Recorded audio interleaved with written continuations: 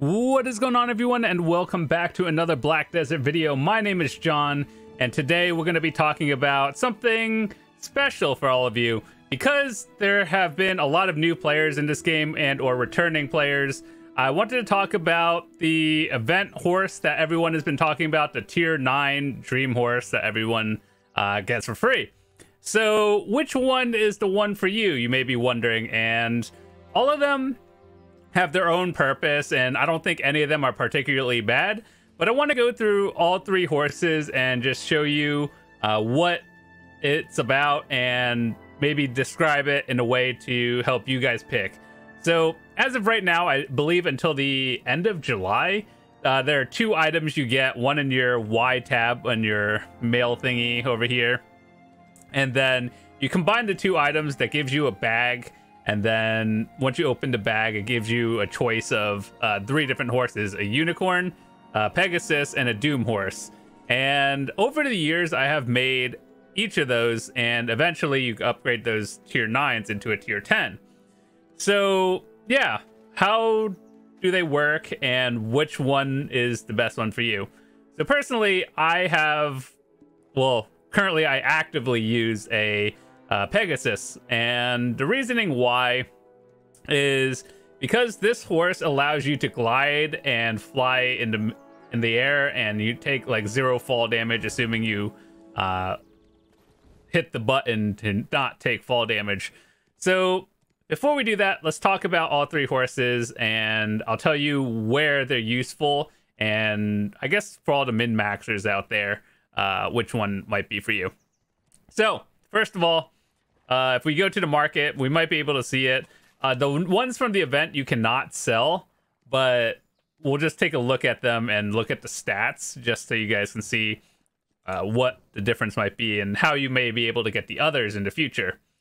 So first of all, you go to the horse manager or the stable keeper in any town, doesn't matter. And then you go to the horse market. So you usually just search by tiers, and what do these icons mean? Well, obviously male and female, and then if it has the golden horse head, that means it's a courser. A courser is when they have all the relevant skills to upgrade, and they can be turned into a tier 9 horse, which is a dream horse. So that's just the basic of how to. Once you get to the dream stage of a horse, there are multiple options of Pegasus, unicorn, doom horse. So if we look at this, well, obviously, I guess it's a bad representation because they're all different levels. But the Pegasus allows you to fly and jump off cliffs where you normally wouldn't be able to and not take fall damage. So it allows you to get from point A to point B in less time because of shortcuts. And the Dream Horse, or the Unicorn Dream Horse, is allowing you to run in the desert without slowing down. So back in the day, when I first was going for dream horses, there were only two of them. There was the Pegasus and the Unicorn. And I actually wanted the Unicorn first because, it sounds cool, right? And back in the day when I was going for it, I was grinding in the desert because Acoin in Histria was considered the meta spot multiple years ago. And so that's where I was grinding in the desert, and I guess that's why I wanted it. And when I finally eventually got my dream horse, it was a Pegasus. And it's not that I was upset with it, because I was just happy I could get it, because back in the day it was like considered harder than it is now. So what happens when you get the unicorn? Basically, you get to run all the way around the desert, and you know how if you have any other horse aside from a camel, you just can't sprint in there. And with the unicorn, it allows you to sprint there. And honestly, I think that as of 2023, it is probably the least useful horse of the three. Not saying it's bad, it's just one of the least effective in a way. But the tier 10 unicorn allows you to run on water, which I think is amazing. There are drawbacks to that, is like it can't just run on the water out in the ocean infinitely. You have to kind of like island hop to regen stamina and all that stuff. But that's another topic, because tier 10 horses are already kind of hard to get. So Basically, for everyone who's able to get one as of like today, Unicorn allows you to just run into desert, no penalties. It's pretty great. And finally, we have the Doom Horse. I have my Doom Horse on this character. So what the Doom Horse allows you to do is it allows you to sprint 3 times before you get to like have to stop and recycle. So one thing I want to show you is how people get from point A to B fast, and how to do the drift thingy that you see in videos. So let me just turn on the display thingy. I think this works. Okay, so just keep in mind mouse function 1, I have it rebound. It's normally your C button by default. So okay, so people are wondering, how do you do the drift thingy that everyone does? First of all, in my opinion, I think it's really dumb. I think they should just rework the entire system to the point where they just make horses faster, but then just remove the drift entirely. So basically it's the same thing, but it just doesn't look clunky. But anyway, so you're just riding around on your horse, right? And you're wondering, how do people go faster? And then this is basically it. If you hold shift, and it allows you to drift with all these skills on. So you'd be hitting F to instant excel, and then up, and then everything to sprint, and then drift is sideways while running. So basically you hold shift to sprint. Very standard. Every game has that, right? And then when you go up and then F, then that allows you to keep recycling it in a way, if that makes sense. Kind of like animation canceling the drift and sprint, which is really clunky, but it's the way people do it. So basically, yeah, if you're doing that, this is what it looks like. And then there's ways to bind your key as well. But if you're doing this with a Doom Horse, for example, I'll show you what it looks like in a second. So let's go, I'll sprint down to here. So basically, you're holding shift and everything. Oh, that was a lag spike. And then this is what it looks like when you have a Pegasus. You get to just hop over things and fly. So for example, if I wanted to just like yeet myself off this cliff right here, most classes can't, or most horses can't do that, but you kind of glide and then you take no damage, which is pretty awesome itself. And so one thing you can do is you instant excel and drift twice. That's what unicorns and Pegasuses can do.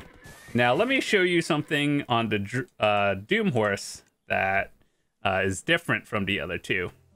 So the Doom Horse is more considered a PvP horse, but realistically, it if you're using it in large-scale PvP, it doesn't really actually matter.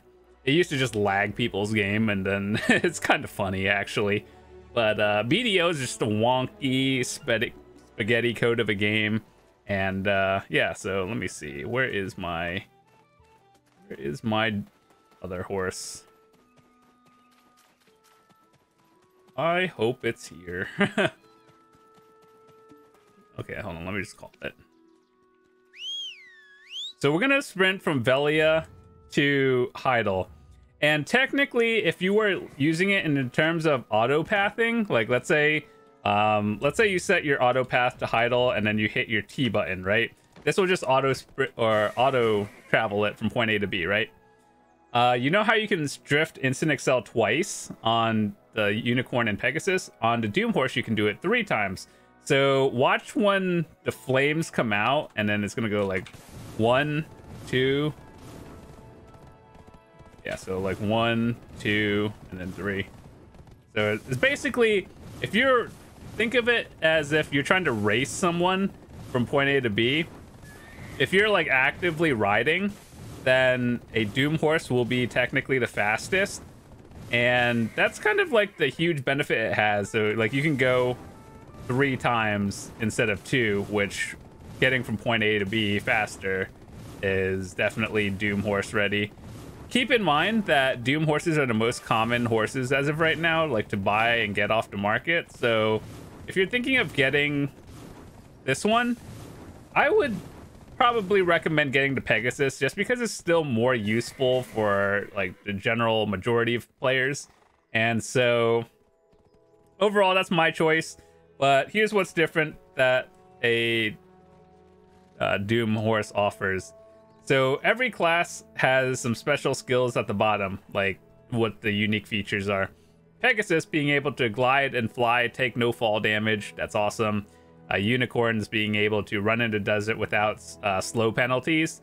And Doom allows you to triple sprint, or like this right here, 3 times instead of 2.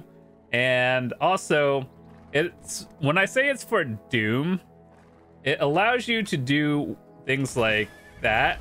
And it's more, how do I say it? How do I say it without it sounding stupid? The damage from your horse is based off of the AP on your character instead of the horse gear, which makes 0 sense to me. But I've seen people like ramming forts in Node Wars and PvP. People just doing that to like knock people off. So yeah, it's more used in PvP, and I think that's what it's for. But I think just overall usefulness, Pegasus would be the most useful for anyone. But anyway, if you have any questions, make sure to leave it in the comments, ask me, join the Discord and all that stuff. And if you're having trouble picking one, just let me know what you do more often. Like, are you a PvPer, PvEer? And then that may be able to help you. But ultimately, at the end of the day, just get the one you think is the nicest horse, or the one that you like the most. So overall, I talked about the 3 different ones, and hopefully you guys make the decision that works for you. And before I head out, I just want to say, 1, thank you guys so much for all the support on the channel lately, all the new subscribers here on the channel. I make videos for new players, so like beginners, returning players, and people who are just looking to improve at the game in general. So on my channel, you'll find a lot of different things, whether you're a beginner all the way to end game, or just learning to improve on a certain aspect of your gameplay, like PvE, PvP, and all that stuff, life skilling. And so, yeah, I would hope to see you guys around again. And before we go, just want to do a quick mention that as of July 7th to August 18th, I do have a code for the website purchases. So if you are thinking about trying out the game in general and or buying Acoins or pearls, use my code Jonlaw. It's not case sensitive, and I get a small portion of what you spend on it. So I would really appreciate it if you did. You guys are awesome, and even if you don't spend money on this game, I hope you guys learned something, and I would love to see you guys come back. So thanks so much once again, and I'll see you guys later. Peace.